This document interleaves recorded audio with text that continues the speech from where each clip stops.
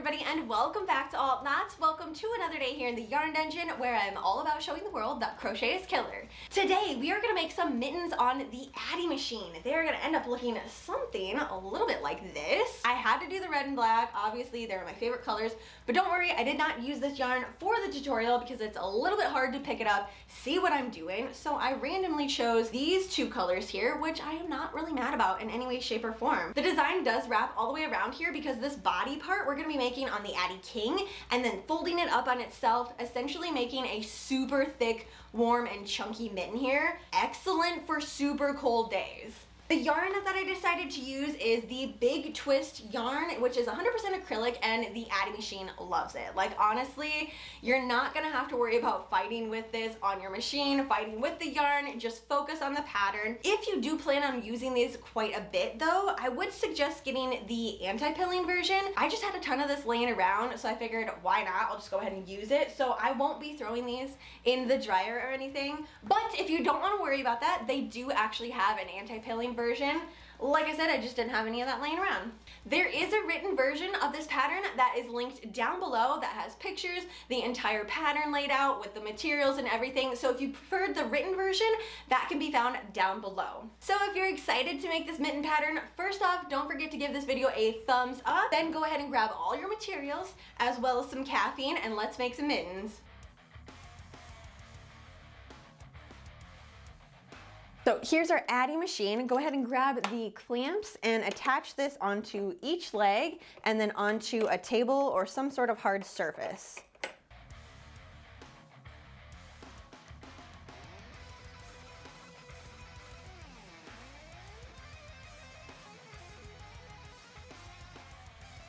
Next, we're gonna need our waist yarn. Make sure it's a totally different color than either of the two colors that you're using for this mitten. So crank this over, find the 3 black teeth here. We're gonna start with this very first one, 2 to 3 inches there, and we're gonna start alternating. So we're gonna cast on in the front, then behind this next one, in front, behind, in front, behind. We're gonna keep doing that all the way around, alternating in front of the tooth, behind of the tooth, all the way around for this very first row to cast on this waist yarn.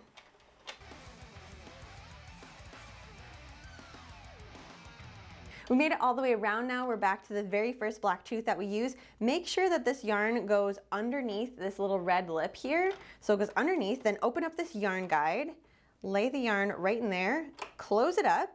Then we're gonna switch this over to 0 and we're gonna cast on 5 rows. So start slowly. And after you have the first row done, you can go a little bit faster, but just go slow right off the bat just to make sure that everything catches nicely and nothing drops or anything or it gets holed up. And there we go. Okay, so go ahead and do 4 more rows for this waist yarn.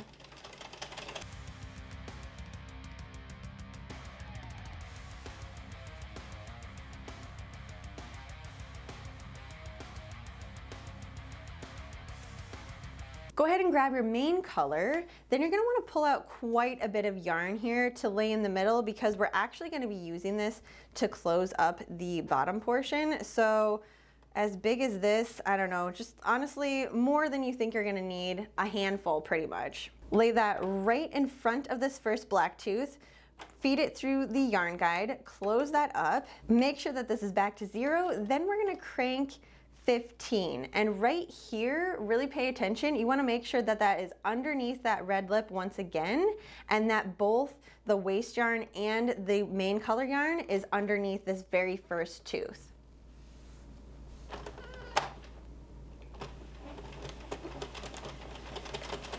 As long as everything looks fine after this first one, that one kind of popped up a little bit, so that's why we go slow for the first round.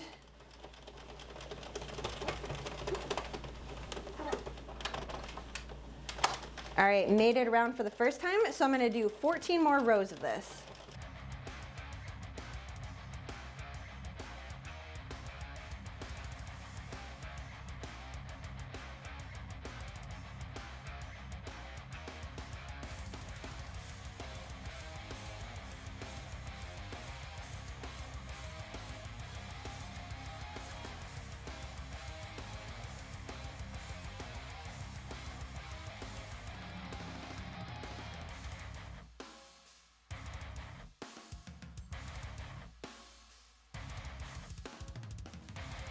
For row number 16, we're gonna start to work on the design. So go ahead and open up this yarn guide again. We're not taking this out. This is technically still gonna be an active yarn piece here, but we're taking it out, and go ahead and grab your secondary color.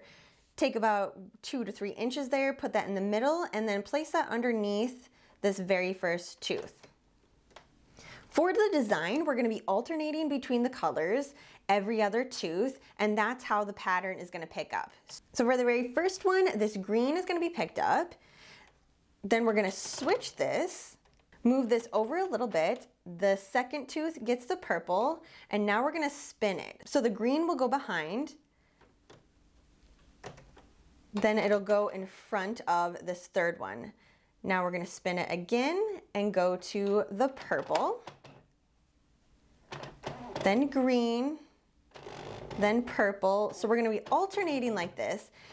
For this process, it's important for you to figure out how to hold it. I like to hold it right in between my middle finger here and then one as my active working yarn that I can maneuver. That's just what works easiest for me. Honestly, you're just gonna have to play around and see which is the easiest, but we're just alternating between 2 active strands of yarn. And it's really important that you pull this tension rather tight, because otherwise, like, you're doing all of the tension right here. And if you do it too loose, you're gonna end up with spaces in between each one of your stitches, and that's not something that you want.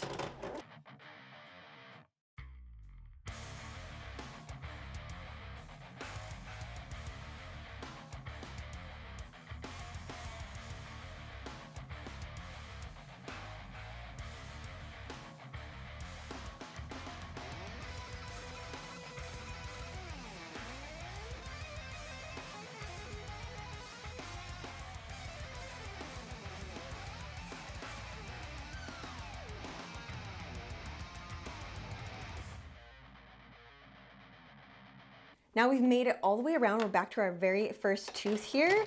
And so you can tell we did it right, because we started with the green on this first black tooth, and now on this last white tooth, we have the purple that's going in front of it. So we alternated all the way around. Perfect, that's exactly what we want. For row number 17, we're not gonna use this accent color anymore. So just go ahead and pop that right in the middle. Don't cut it though, because we're still gonna use it.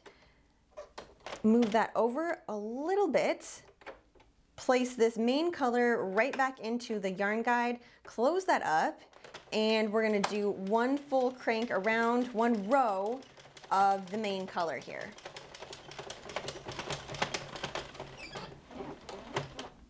For row 18, we're gonna go ahead and do that pattern again, but we're gonna switch up the way that we started the colors. This way, the hearts are like stacked opposite of each other, and they're not like right on top of each other. They're gonna make that really cool pattern where they're a little bit like side by side.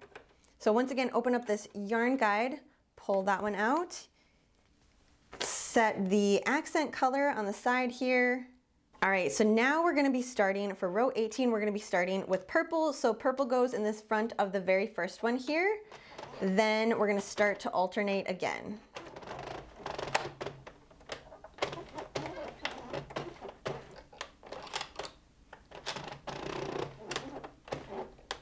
And once again, if you have to go slow, that's perfect. Honestly, it just takes a little bit of time, a little bit getting used to it. But once you get into it and you find how to hold the yarn, that's like half of the battle right there.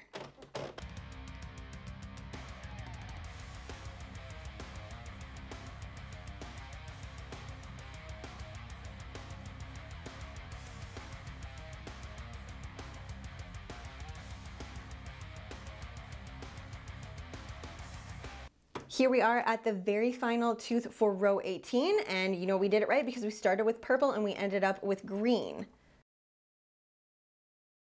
Row 19, throw that accent color in there once again. Crank that white one over top. Make sure this purple is underneath this ledge again. Open up that yarn guide, place that in there. Pull that down. And we're gonna crank one row of the solid purple. And that's the pattern that we're gonna follow for rows 20 through 35. We're gonna follow up that whole pattern. So rows 16 through 19, that's the whole pattern that we created, which is basically just alternating between the two colors with a solid row of the main color in between it. If you don't remember, definitely go ahead and go back and just follow through rows 16 through 19. It's timestamped down below, so you can go ahead and follow along through there. But I'm just gonna continue on here for rows 20 through 35, working up that pattern here, and I will see you at row 36.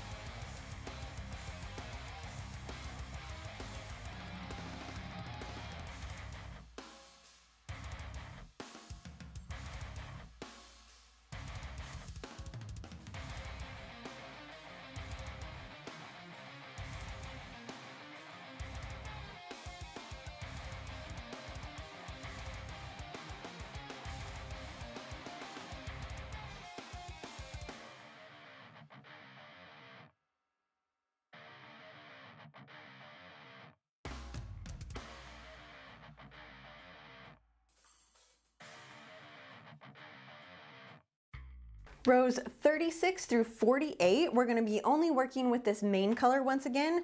Totally done with this secondary color for this mitten anyways, so we can go ahead and cut that one. You wanna cut about like 2 to 3 inches there because we are gonna like knot this up, so you wanna have enough that you can work with. So go ahead and go over a couple of stitches there.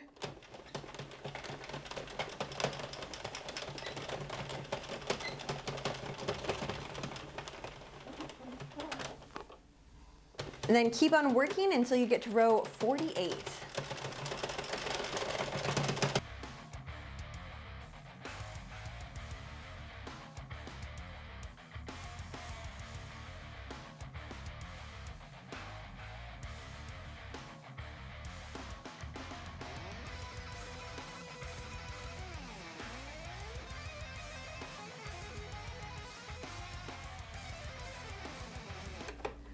Again, we're gonna use this in order to close up this end of the mitten. So making sure that it catches over this very first black tooth, we're gonna do a long tail once again, then cut it. Grab some more waist yarn, and then we're gonna feed this in to work 5 more rows.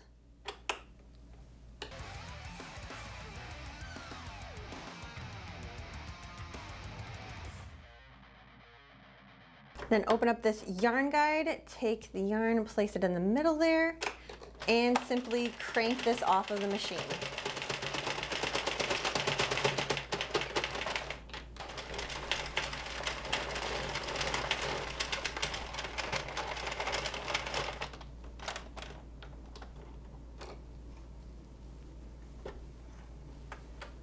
Now that we have this one done, we're gonna go ahead and do that whole process one more time to make the other mitten. For the thumb portion, we're gonna go ahead and use the Addi Express. And once again, go ahead and grab some waist yarn and cast on 5 rows of waist yarn.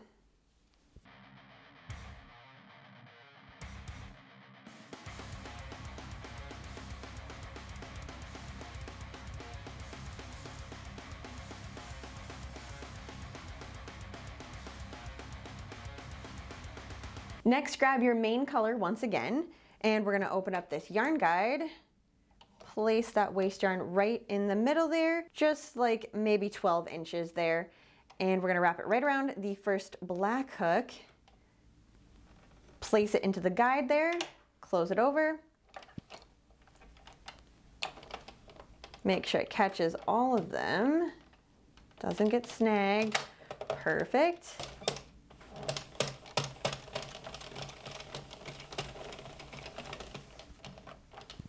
Then continue to work out 13 rows for the main color of the thumb.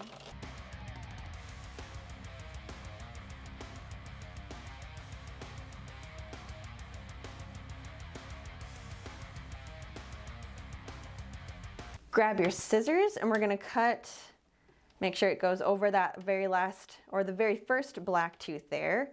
We're gonna cut another like 12 inches or so, place that in the middle. And we're gonna grab our waste yarn once again to cast on 5 more rows.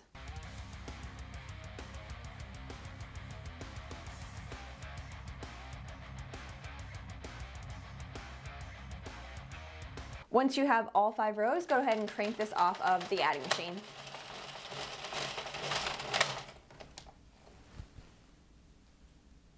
Then repeat that whole process one more time for the other thumb portion. For the assembly of the mitten here, we're gonna need a 5mm crochet hook and also a yarn needle. So first we're gonna start by closing up these ends because this whole thing is gonna be doubled up, which is why this is such a soft and squishy mitten here. So working in this stitch right here, then this active one, gonna yarn over and close that up. Then we're gonna just go ahead and line all of these up. So you can see that all of these have a partner stitch. We're just gonna move all the way down the line here.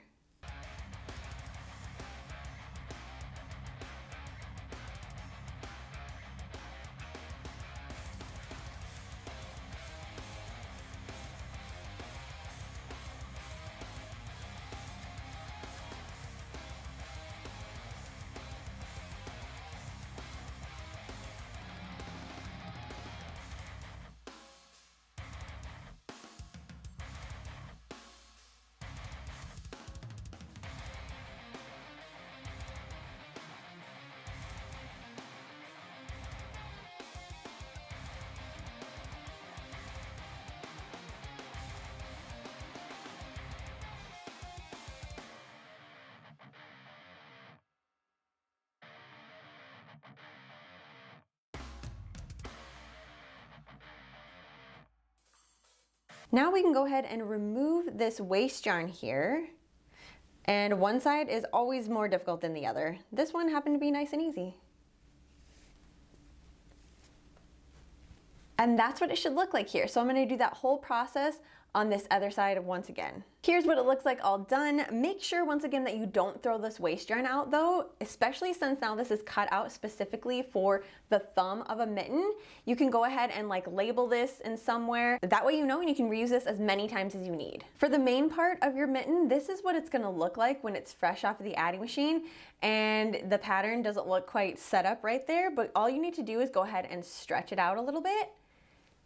Apart from the fact that that is super satisfying, now you can actually see the right pattern that it went ahead and created. Before you finish up closing your sides, make sure that both of these parts in here are knotted because you don't want this to actually come undone before you end up using it. But you also don't have to worry about weaving it in because it's gonna be on the inside of the mitten and it's gonna be trapped in between these two pieces of fabric, so you don't even need to do that. If you feel like this is gonna bother you, you can weave it in and you can also cut it a lot shorter so you have some options there. Also, don't pull too tightly on there, otherwise it's gonna distort your pattern a little bit. Once you have those all locked in place, go ahead and close up both of these sides.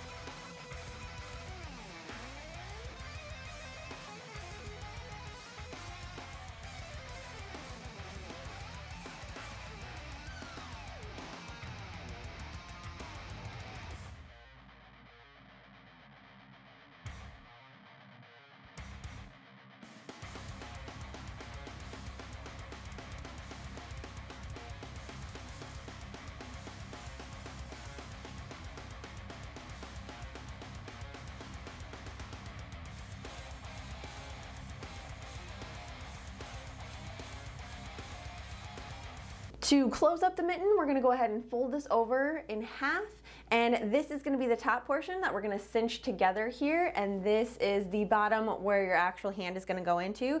And you can tell because that's how the pattern is going. Obviously these 2 points are pointing upward towards the tip of the mitten. You're going to need a yarn needle and a little bit more of this main color here. Go ahead and cut about double the length of the mitten with a little bit extra to spare. Attach the yarn onto the yarn needle. Then we're going to start from the bottom and work our way up. We're going to use the mattress stitch to close this up, so we need to attach this yarn onto one of the sides here. Just go ahead and pull that yarn through and close this up here. Now when you're doing the mattress stitch on this, make sure that you pick one row to go into. So if you're going to go ahead and go right here, make sure that you follow that all the way down. If you end up like jumping to like this one accidentally or this one down below, it's gonna make the mitten a little bit crooked. So make sure the row that you go into is consistent all the way through. And this one ends up being really nice because obviously you can see this very clearly. This is the row that we're gonna be working in, and then this top row right here. So working across with the mattress stitch, we're just going to start right on the bottom. And I do have a video up in the corner here of a close-up and a little slow-mo of how to do the mattress stitch if you need a little refresher.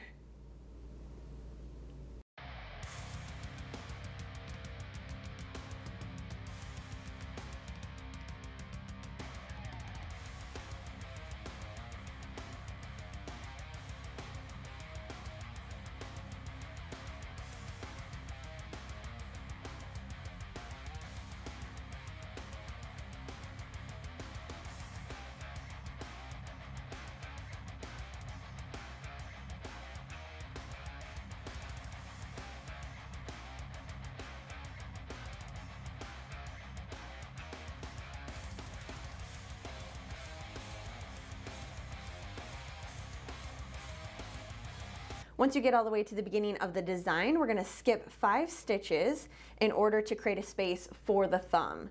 So all we're going to do is work underneath this and carry this yarn along. So count over 1, 2, 3, 4, 5. I'm going to pull that along all the way up to there.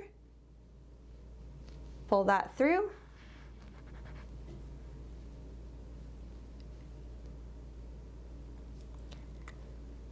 And since we're done with this part here, go ahead and pull this nice and tight, and that's going to close it all up.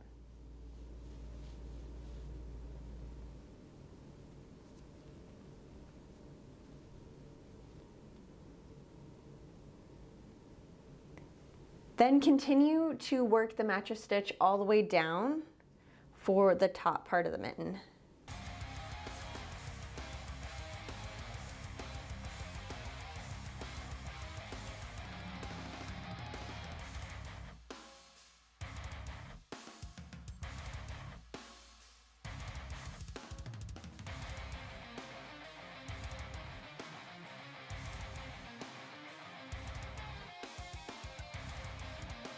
To close the top here, we're going to use our yarn needle, and if you have enough yarn left, go ahead and just keep on using that. Otherwise, attach another piece of yarn onto the top here, and we're just going to weave this in and out of every other stitch.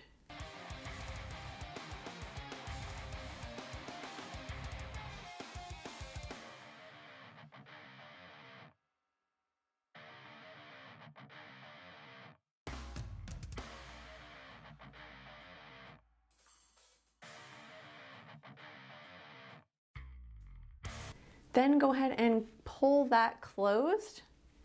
That is the top of the mitten there. You're gonna wanna run your needle through a couple of times and place one knot in there. So pull it through like this. Find another spot to run it through at least one more time. And then move it onto the inside, then place the knot so the knot's on the inside of the mitten here.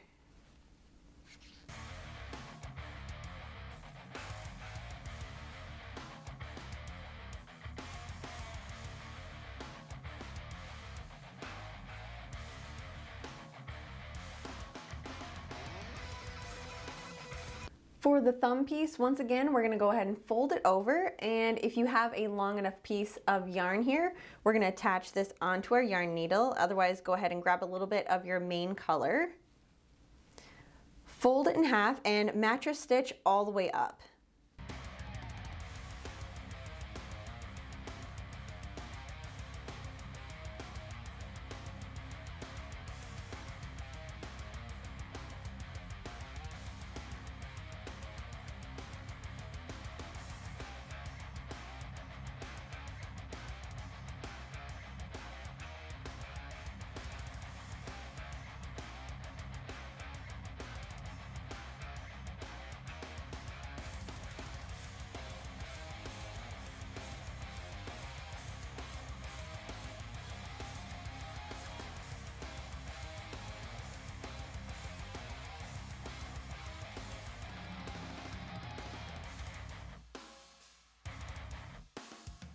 To close the top, we're going to do the same thing. We're going to alternate weaving in and out of each stitch here.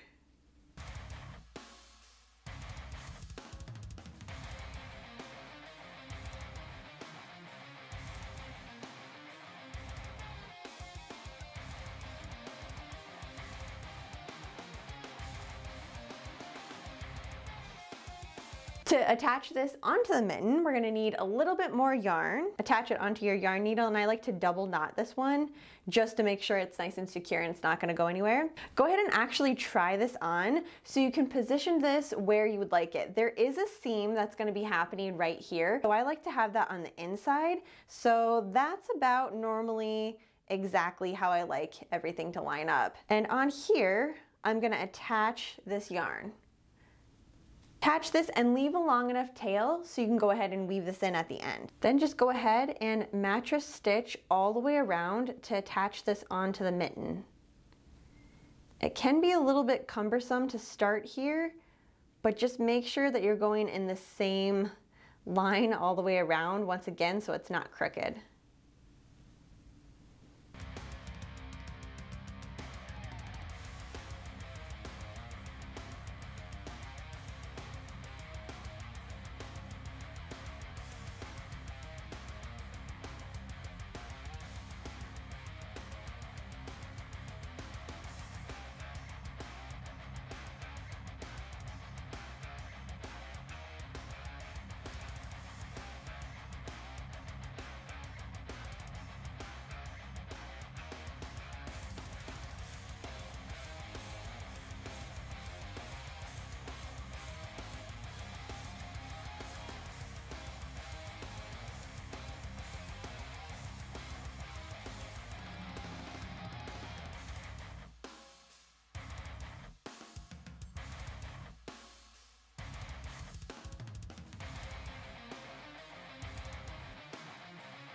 Once it's attached, go ahead and tie this off, weave your ends in, and cut off any excess that you have.